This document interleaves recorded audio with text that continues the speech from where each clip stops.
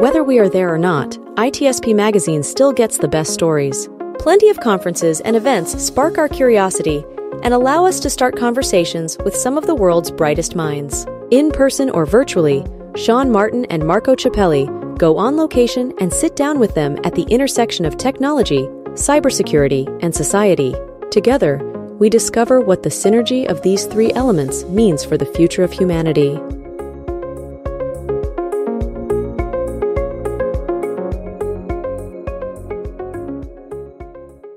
ThreatLocker is a zero-trust endpoint protection platform, providing enterprise-level cybersecurity to organizations globally.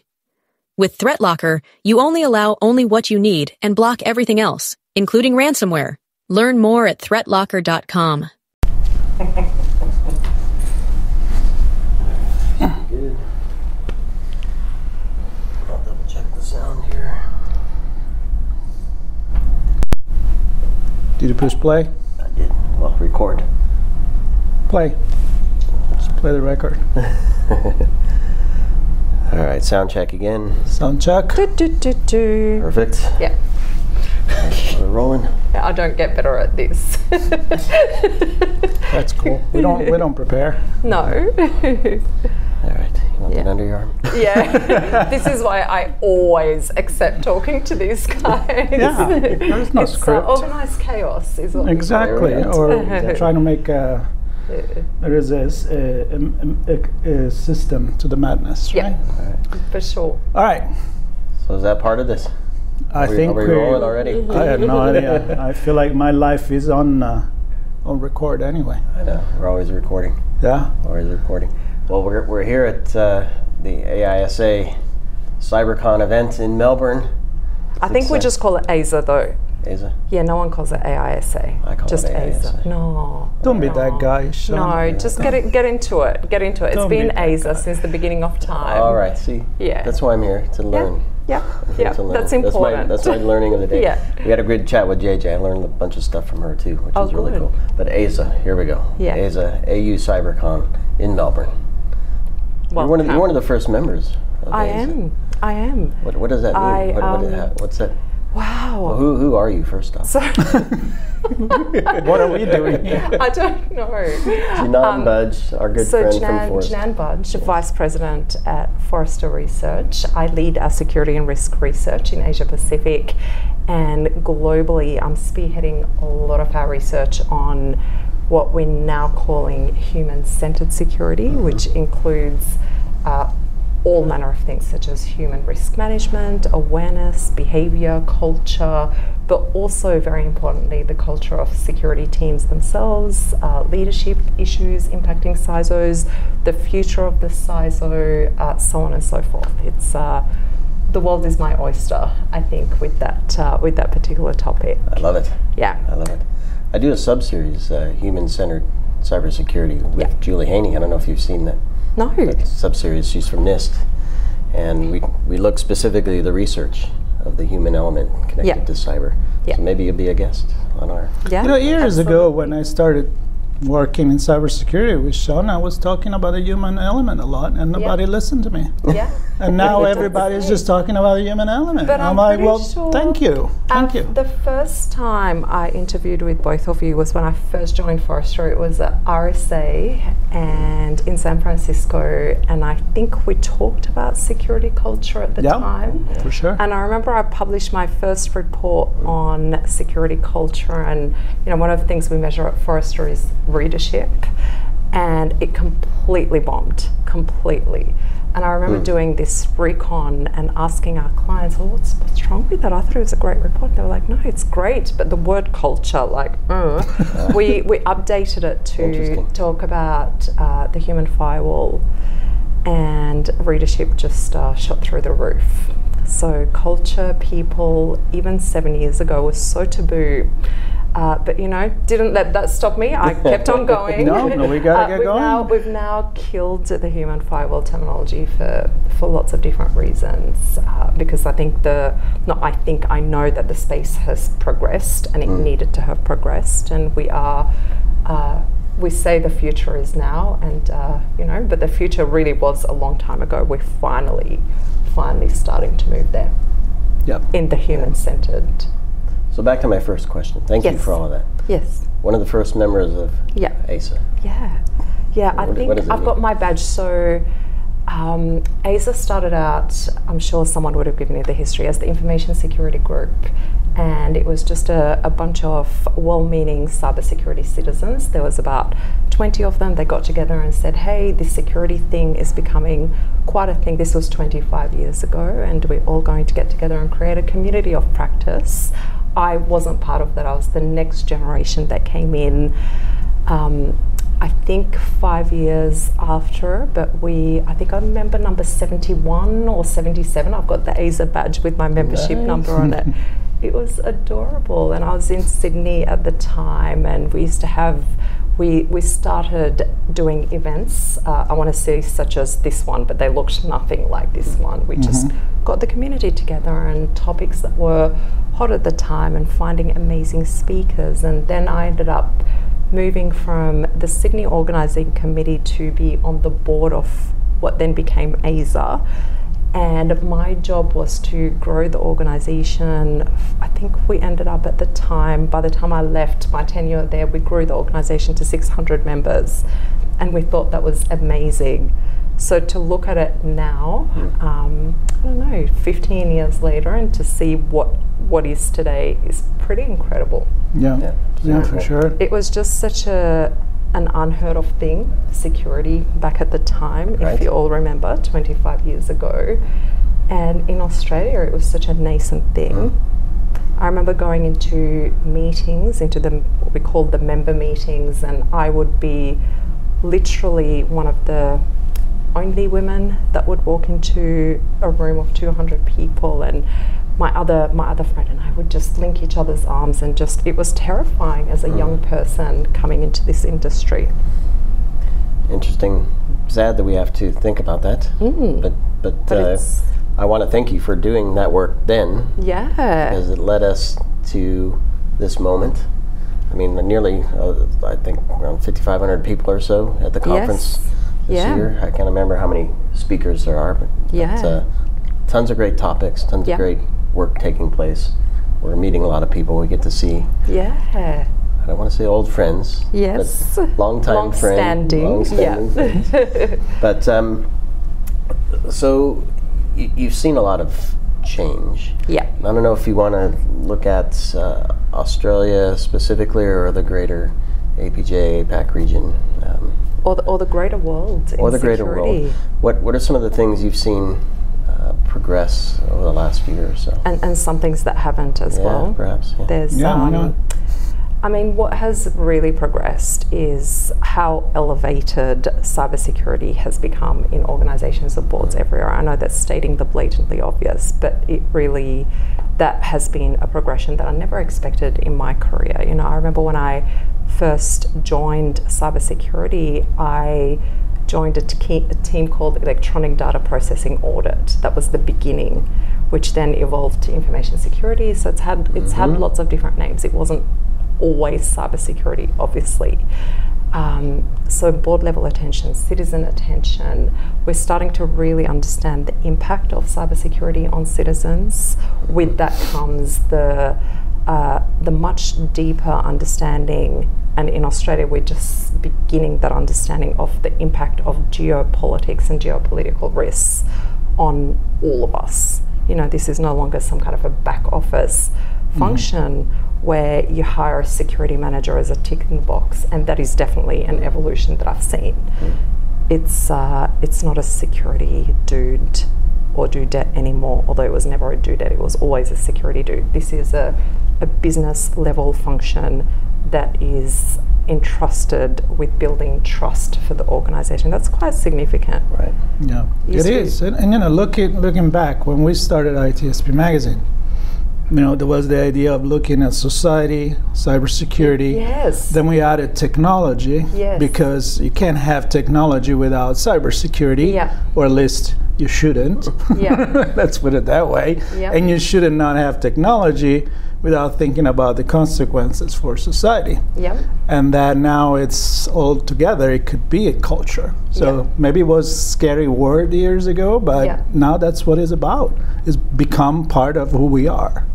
And I think it's part of the investment on the business side. It's about making operational, but also worrying about the future of our kids and our society and how we live our life. Yep.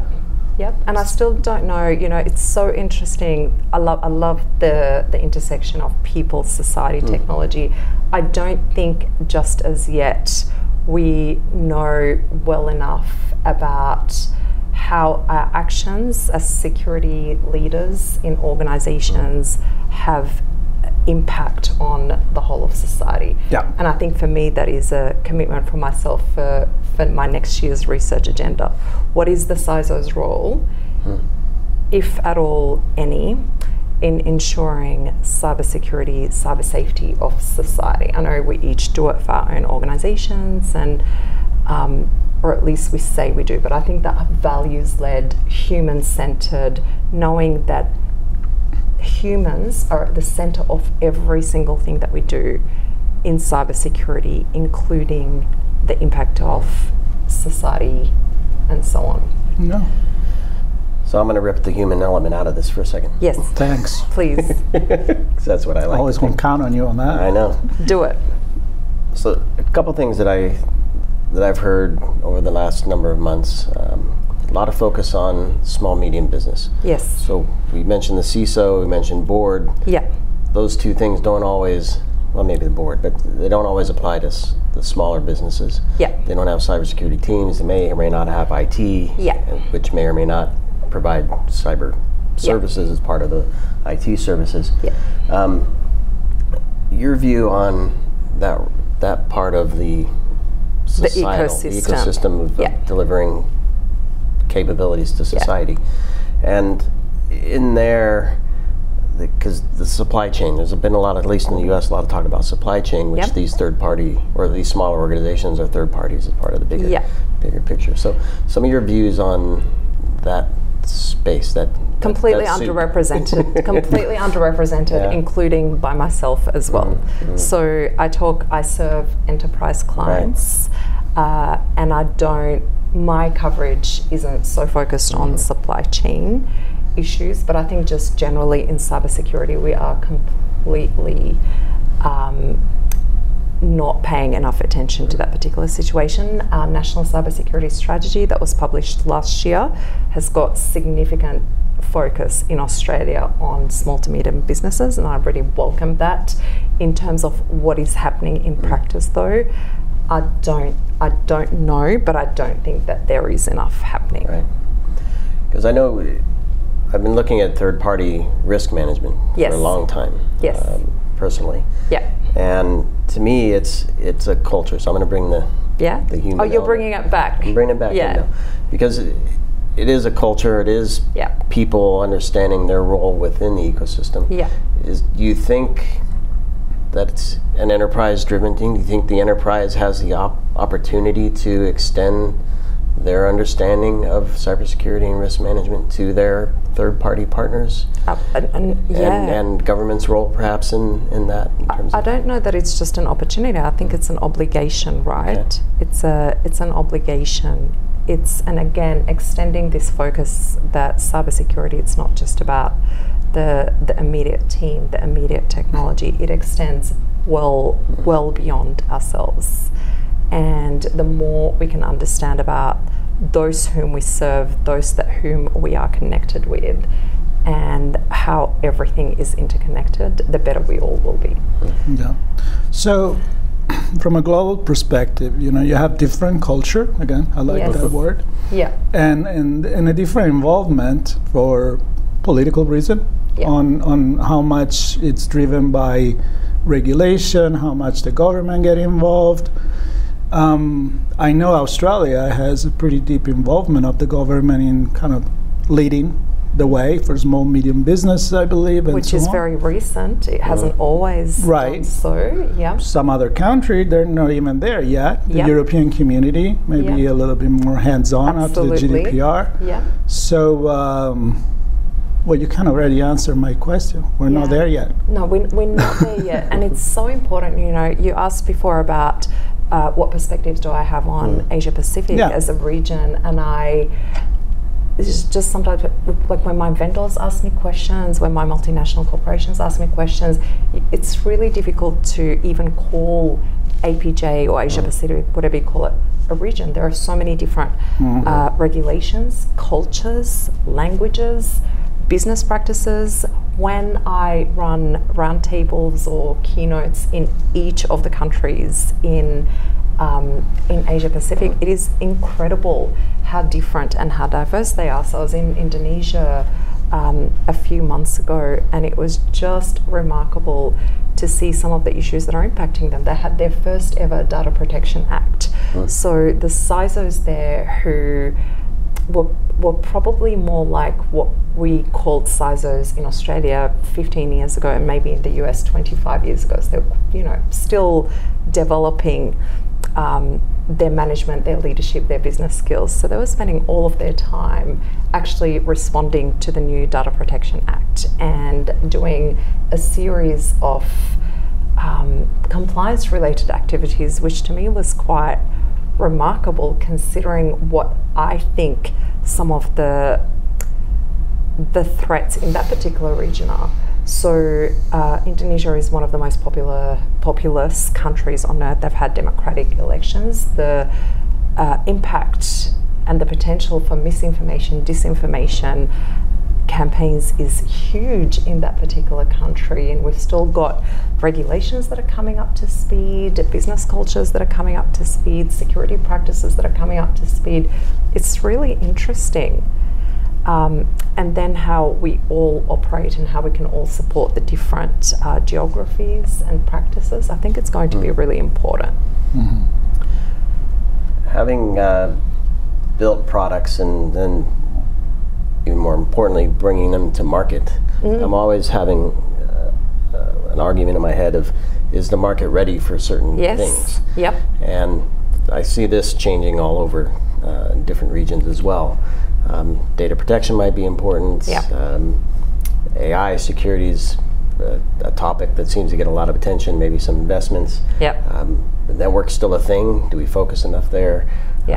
SIM, I don't know. There's lots of technologies and categories, and I guess my question is, how do you see the vendors responding to these changes of what do we build? Is the market ready for what we've built? Is there money available to buy the stuff that we built? and it's so I am very deeply covering what we're now calling the human risk management market at Forrester globally. It was security awareness and training. In February this year, we made the call to transition that to human risk management, which is almost an entirely updated mindset and technological shift from the olden day security awareness and training solutions. Really, really cool disruption is happening, particularly coming out of the UK, the Nordics, and the US. How are the vendors responding in Australia? I don't know, do we even exist here? I know some of the big ones operate here, but they will operate here under their traditional security, legacy security awareness and training, not the updated capabilities. Are they in Asia Pacific? Nope. There is not enough money to be made there. So the vendors are chasing not what society needs, not what industry needs. And I don't want to say this generally, but generally, that is what's happening. And I can completely understand it in some ways, but in other ways it's like, come on, you could actually make so much more money if you focus on what people need rather than your immediate, you know, what's going to make you money at the end of this year. And that's been, at least in the market that I cover, that's been very, very disappointing, because Asia Pacific remains completely underserved in more innovative technologies and solutions. So I've seen some posts on social media, so I want to get your perspective on this. Around security awareness training and some, I don't know where the data came from, but there's some chatter on LinkedIn that it's not working. Yeah. So I don't know if that's what you are seeing, that it's not achieving whatever success was defined as, or it's achieving what it was designed to do, but not what it really should do, maybe to your point. Or the future is coming and we just need to kind of hold on and see where things are going to really achieve what we want it to. So I don't know. So your thoughts on where we stand with. So they're not thoughts. This is 7 years of research now that has led us to this point. One of the things, so in 2022 we published The Future of Security Awareness and Training after research that we did on the regulations and frameworks that ask organizations around the world to do security awareness and training. And we discovered many things that I think are potentially the root cause of the lack of effectiveness of security awareness and training as we knew it. One of them is when we looked, we actually examined 45, and by we I mean one of my poor researchers. His name is Kevin, unfortunately no longer with us, not my fault, but he went through 45 of these things, and we know why then.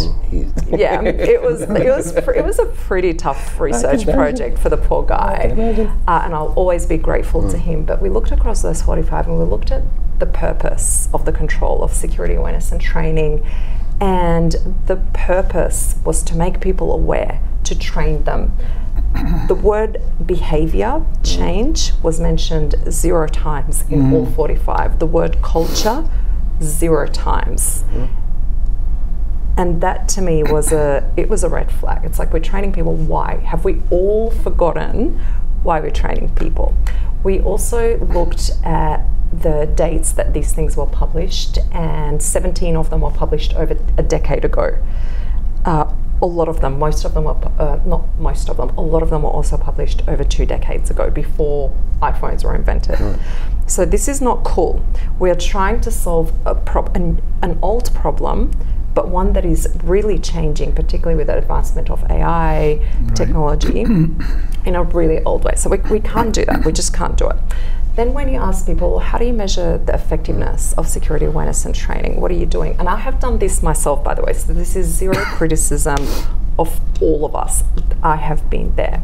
We measure effectiveness, according to this study, by completion rates. How many people have completed their training program? And that's kind of the equivalent of saying, Jinan has read all of the books on diets and she is now thin and beautiful and fit. It's like, it's not how it works. Reading something and behavior change, they're very different things. Or how many hours do you have flying a plane?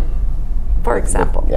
All of those things. But no tests completed. And then when I receive briefings from some vendors, and this was in the early days, and I'm looking at their awareness and training things, and I'm like, this isn't effective. They're like, what do you mean?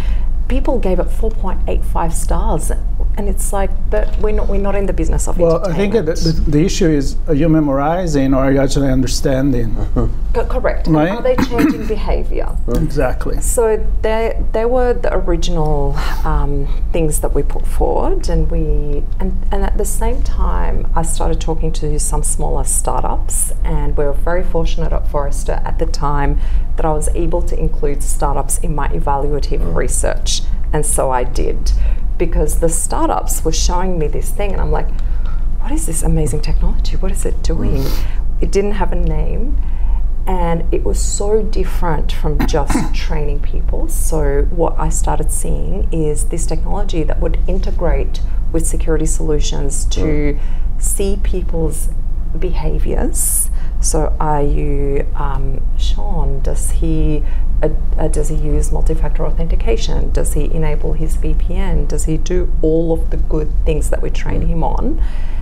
If you don't, at that point, then we can intervene via training or via a policy update. Like, oh my God, this this is a game changer. So we can go from training all of the people on all of the security things that they may or may not care about, that may or may not be relevant to them, to being really contextualized and adaptive in our training. With loads and loads, hundreds of conversations with my vendor community, with my clients, with end user community, we announced then the name of the market, which is human risk management. Far from perfect, but it represents the idea that there is a risk that is posed by and to humans, and that we need to support humans through that risk. And we do so via training them at the right time, the right context, for the right person, or sometimes we can support them by intervening via policy change. And that is, for me, this is a game changer. Very early infancy, like this is, you know, this is the space for innovators and early adopters at the moment, both from vendor and enterprise side. And we expect 4 to 8 years' time, that evolves to then what we are terming adaptive people protection, which is the idea that the concept, this amazing idea that technology, people, processes all come together to protect humans with minimal or no effort on their part. That was a lot. And that's that connect with the first conversation we had today with JJ. Yeah. You know, 10 skills you need to have that nothing to do with technology in order to be cyber secure. And she used the reference to teaching kids how to behave on the road. And then finally they get the driver license, they go around, but they've been on the road for a while. You can't expect somebody to just learn everything in one shot. No. Have you guys done a security awareness and training course? I still do them every year, and I fail all the time. I've got 2 university degrees. I've got all my security qualifications. I work in this space and I've failed them. I cannot. Yeah. That's crazy. We expect too much from people, maybe. Yeah. We absolutely do. And I used to walk around repeating in organizations that I'd worked at and security teams that I'd led, security is everyone's responsibility. I'm taking that back, and that has been very controversial in the community, because of course it is. That's how you build a culture. I'm not saying kill that, but let's just be a little bit more reasonable on our expectations of people's role in this. Let me ask you this. Talk to me. My general view of the relationship between vendors and enterprise is vendors are innovators and they bring new technologies and they try to fit it into an organization. Yeah. Where I've seen, and back in the day I built Semantic SIM, and I connected with some organizations that were trying to build their own. Yeah. And that understanding of what they were trying to build connected to what I was trying to build helped me build something better. Yeah. But, and I don't know if you know Laz, but Laz was at Sears. Lazarikis Dimitris was at Sears. He was the CISO there, built basically an enterprise grade SIM that fit his culture, fit his operations. Nothing I could build at Semantic would do that and also serve the rest of the market. So my question to you is, do you hear from enterprises programs that work for them with human risk management in mind that perhaps vendors can't meet unless it's a bespoke thing? Or are there innovations that you're hearing that support a culture for the enterprise that might apply to a broader?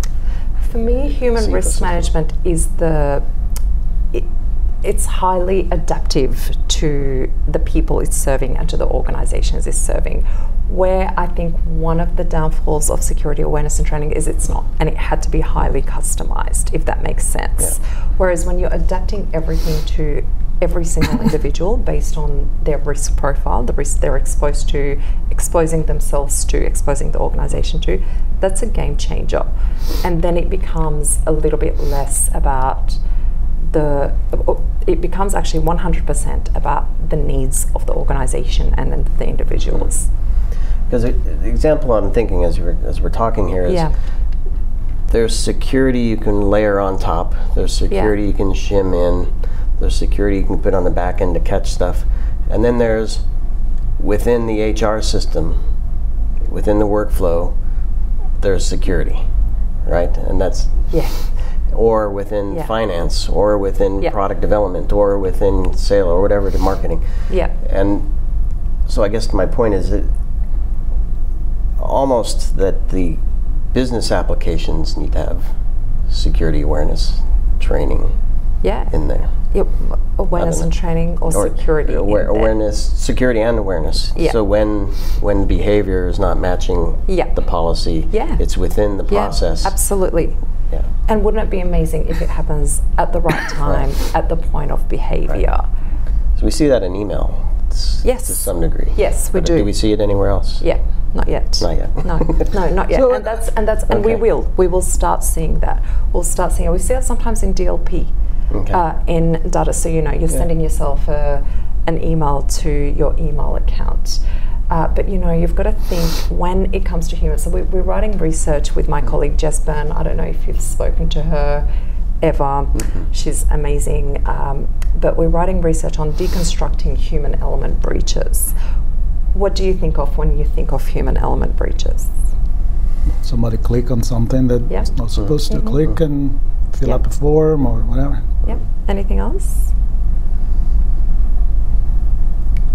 I just think generally data exposure. But it's really interesting. So most people think of social engineering, phishing, clicking links, the human error sometimes. So you expose data and you have data exposure. And certainly when you look at things like the DBIR or in Australia, the Office of Information Commissioner, they release an annual notifiable breach report. Human element breaches are defined differently by ENISA, OAIC, DBIR. And that percentage, 64% of breaches are related to the human element, 98%. I have been incorrectly misquoted as saying something like 90% of human element. It's like, oh my God, where are you getting these figures?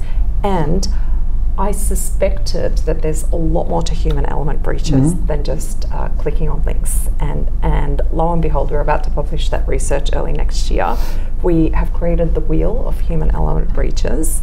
There are 8 categories. One of them is social engineering. One of them is human error. But there's 6 others, including the way that currently humans can misuse generative AI, for example, by entering PII in ChatGPT, including humans being targeted with deepfakes, malinformation, misinformation, and several insider risks. Manipulation. So this is the problem, and it's a sizable problem, and it's one that we don't really know how deep it is, how broad it is, and we really need to, before we start diving into solution, we've got to anchor ourselves in the problem. So from all these, it almost, and you went there, I mean, even you, Sean, talking now, like it's almost look like the training should start the moment that you get into the business environment. Now we need to teach people how not to click on email, not to do things. But then I go back to, it's not just when you're studying for the car, it should come from much earlier, from an education that it becomes a culture before you even go into the working environment. Because I mean, the human element risk is in your life as well, is in your family, is in your personal life. And nobody's teaching to kids in school hygiene, cyber hygiene, and not to do certain things, and who is up that too. So what I'm saying is maybe if people will come a little bit more prepared before entering the workforce, I'm not going to say it's going to be easy, but easier, maybe. Or maybe if we coach people as they go through life. Yeah, exactly. When they're making decisions that are less than optimal. Yeah. There's always going to be room for proactive education, communication. But as you're making, and I'll give you an example, and I'm going to be delivering this at our keynote in Baltimore in a couple of weeks' time. So I have an issue with sleeping. I haven't slept for a decade, and I've tried reading all of the books about sleeping, Am I better slept? No. I invested in a continuous glucose monitor that showed the relationship between glucose spikes, sleeping, that whole data-driven approach to showing you exactly what behaviors you need to change in order to achieve goal. Game changer for me. And in the keynote, I talk about the example of my husband, who love him to pieces, but he's so annoying sometimes. And one of his most annoying traits, he sleeps for 9.5 hours every bloody night. He was once in Japan and he slept through an earthquake in Tokyo. I can do that. I can do that. But imagine, yes, well, bless you. But imagine if we gave you and my husband a book about sleeping, when what you really need, or what he needs, is a book on how to be a less annoying husband. And that's then... that sounds like my wife. And that, yes, and that then becomes the data-driven conversation, right? Do you see the difference? But what we're doing in security, we're giving everybody books on sleeping. Not everybody needs the same thing. Not everybody needs to learn to sleep. Some people exhibit amazing cybersecurity behavior. We do not need to train these people on all the things all the time. And how do you know who is exhibiting cyber-safe behavior and who's not? Human risk management. You do so by integrating, by understanding the entirety of the person's identity, the person's behavior, the person's susceptibility to exposure, and the person's knowledge of cybersecurity. Yeah. Do you see what I mean? Absolutely. Like, I had a conversation about the educational system. Yeah. With the use of technology to become more targeted according to the need of the kids in the class. Not everybody needs exactly to learn like the same thing the same way. In the same way. It's the same thing. We just assume that everybody is at this level, and that's what we teach. Correct. And when you look, then this is when I get excited. So human risk management is right now, like, we're still just in the education pieces. Like, you know, you need pictures, I need to explain to you, but where the vendors are at, where the disruption is at, they're now starting to be able to correlate people's behaviors, but also how they're responding to different interventions. So you, Marco, are you going to be better if I give you a 2-hour training course, or just a little nudge and a coach, or to leave you alone? What's going to work better for you? Which is exactly what you're saying about in the classroom. It's like different people have different learning needs. That is so cool. Imagine scaling that in the old security awareness and training. And imagine that coming up on a personal level by a behavioral study, maybe through AI. So my iPhone is going to tell me, hey, don't click on that. That's human risk management. That's it. That is, or on the computer. Hey, did you mean to send everybody that file titled redundancy, or you know, was that on purpose? I have so many questions. It's such an exciting. I love it because it's really the convergence of understanding the human psyche, and doing it technologically. Using technology for what can be improving our humanity, right? An extension of our capabilities, and not either fighting it or leveling. I love this. I love where you're going with this. Yes. Well, not where it's where the market needs to go. And, you know, you asked some really interesting questions before about, well, you know, should vendors push this on enterprise? And I'm of the view that vendors do need to push a little bit harder, actually. So we've just published the evaluation of human risk management, the 9 vendors that matter the most. I think that was 2 months ago. And one of the things that really came out is, so we've innovated. We've just spent 2 years, the vendors have innovated. They've got these shiny new products that we're still educating the market on. It's really exciting. But where rubber is going to hit the fan is how are they going to help enterprise adopt? How are they going to help convince enterprise that actually, can you just stop doing this the old way? There is a better new way. And I do think that is the responsibility of vendors, which some vendors vehemently disagree with me on. They're like, oh, but our clients aren't asking us for this. And Yeah, I don't know. It's really, they're not asking us for this. I don't know where the budget is going to come from. It's not the security awareness and training team. We'll figure it out because we need this. I'm sorry, but the market sometimes doesn't ask for the better things. No, it wants faster horses. Exactly. It does, and it's really, it's difficult for them though. I'm sitting here in a privileged position of being an analyst. I don't have to make money out of a product. I don't have to make some of these go-to-market decisions that they're making. But I would love to see us do better. Yeah. Yep. And I think with that, I know we're gonna have to wrap. I have questions all around the CISO's responsibility. We'll have Jinan back again. I mean, there's so technology. We can connect with her even when we're not here. Although it is very nice to be here. It is. Yeah, it is so nice to be. It's so good to be in person. It's so good. Yeah. Well, you're invited back. I'll try to remember all the questions in my head. We'll bring those up again. We didn't even touch on burnout or any of the. I mean, I want to say cool stuff, but no. No. We'll do a follow-up. We'll do a follow-up. You're welcome anytime, as you know, but we'll make it a point to get something on the calendar. Thank you. And we'll keep this conversation going. For now, that's it for us here with Jinan anyway, from AU CyberCon. Thanks for joining us here, listening, watching. Please do share and subscribe. Stay tuned for more.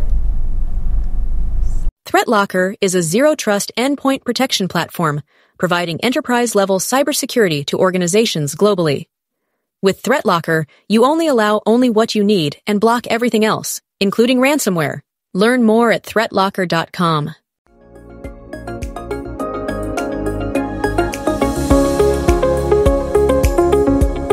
We hope you enjoyed this episode of Sean and Marco's on-location event coverage conversations. Please take a moment to give the show a good rating and leave a comment. Remember to share this podcast with your friends, family, and colleagues. Come back for more conversations and follow Sean Martin and Marco Ciappelli as they continue their journey toward redefining cybersecurity and society.